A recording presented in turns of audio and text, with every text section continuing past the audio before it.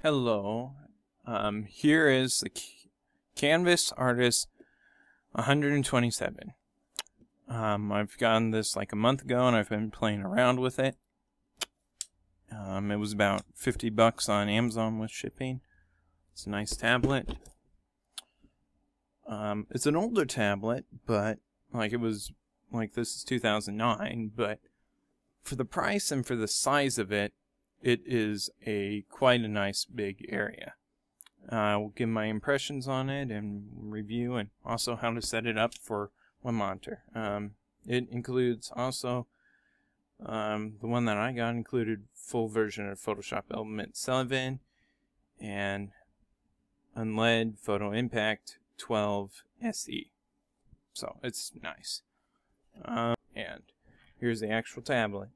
It's fairly nice. It works. Here's the pen. It's a nice looking pen. Right click, left click, tab sensor. It's fairly nice.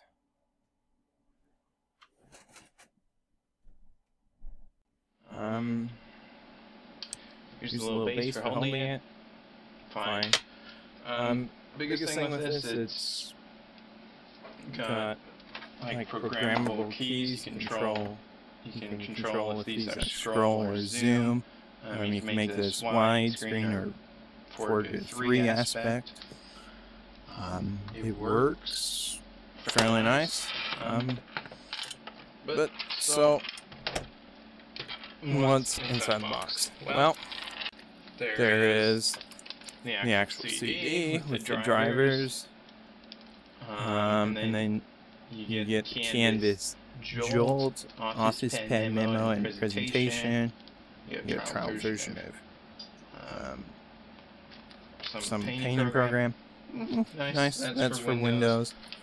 On the Mac one, just a driver, tablet, and a sample program. I've already taken off the sleeves off of these, so I don't show the user code. So there's you get Adobe Photoshop Element 7 for Windows, and it's 6 for Mac. Here's the UNLED Photo Impact 12 SE. I've also taken that off. And then you get a sample program, which is fun. So let's start with the actual drivers. One thing when I was really looking at this Kanvus Artist 127, I did not know if it would work with my dual monitors. Well, if you go through the actual driver setup, and I'll show you here, it doesn't exactly work. It can work, but it splits between the control is for between the two screens. This is to show you if you have one screen how to install it, basically. But I found a way around it, so we'll install it. It's pretty simple, just to install the drivers. Again, it will ask you to restart your computer. I will stop this recording, and I will be back when I've restarted it. Now, I've rebooted the computer. The drivers are installed. I'm controlling the computer with the canvas, but the issue is I can only use like half of the actual pad for one screen, and then I'm going on to the other screen, which you can't see. So how do we fix it? Well, with the canvas, there is no actual simple way. You can try all the settings you like. I have this pen, it's in centimeters, it makes sense, but none. Okay, well, let's just go through what's built in. That just shows you the driver, software, firmware, very simple. Show you can set custom keys up. You can with all the special control buttons, you can set it up to like undo, restart, a specific design, whatever your needs are. It's nice. You can disable it. You can settings. You can make a sound every time you touch the pad or something. But That's not exactly what we want. And then the last one for Kanvus tablet. It tells you the size of the screen firmware, and you can change the button controls. And I mean, I'll show you pressure. It's working. It works. It's working. So, how do we fix this? Well, there's a very simple way. The Kanvus is a knockoff of the Genius G Pen MK12X. So, when I was searching for this and decided to finally go for it, I spent a lot of time looking up, trying to see, because I knew this was a rebranded thing. So here's the thing. I've already downloaded the drivers, but here's the site, and I'll make sure to put a copy of the drivers on my website if this ever gets deleted off of this site, so you can still get at it. So either way, I have since downloaded them. They are right here. We open them. Well, we gotta, of course, extract the files. Don't we all know that? So it's extracting the files.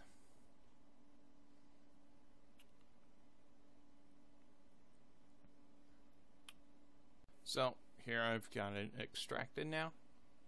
Let's open it up. We want to get what's in here. This is the drivers that we want. I'm not 100% sure what the other drivers are for. So give it a second to extract the drivers. Pretty simple.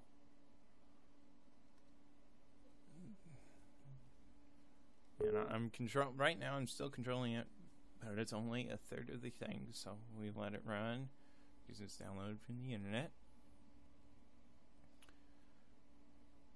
It will install it. Click OK. Let it install. Okay, now it's successfully installed, and something has crashed for some reason, but that's probably mine. Needs to restart. Now we go here.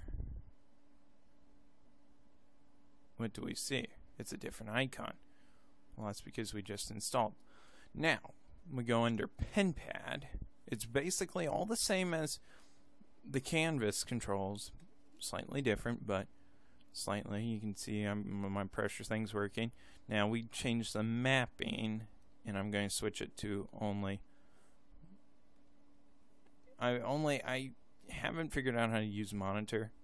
I don't quite understand, so I just use position. So we do that. We just exit it, and there. It is installed, and it only works for one monitor. Very simple, and it's quite nice to have. So, I've installed the drivers for just so it's only on one screen, but then some of you may ask, can I only use it on this screen? Well, like this Kanvus Jolt and Kanvus Office Memo, well, Office Memo's technically only 2000 XP, so I can't run it. Presenter, that one I can run here, so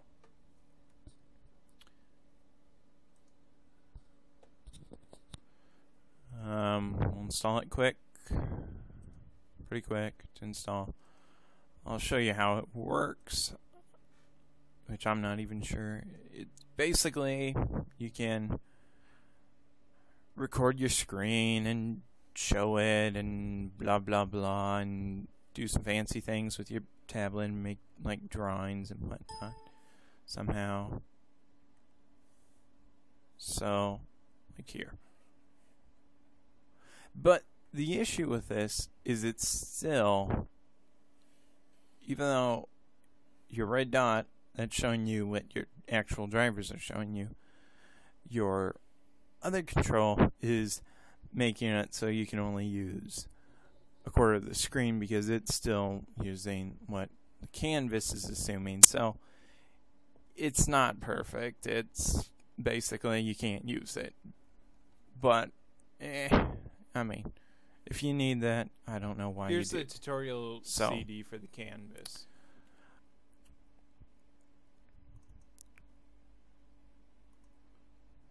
So, it's got some intro. I'll skip it just for copyright reasons. We're in English. And there's some mini games to show you how to make your thing work. Actually, I gotta check that these actually work.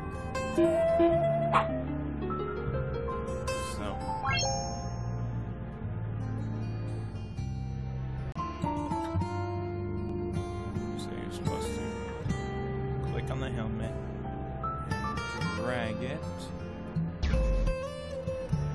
Basically, it's all training you.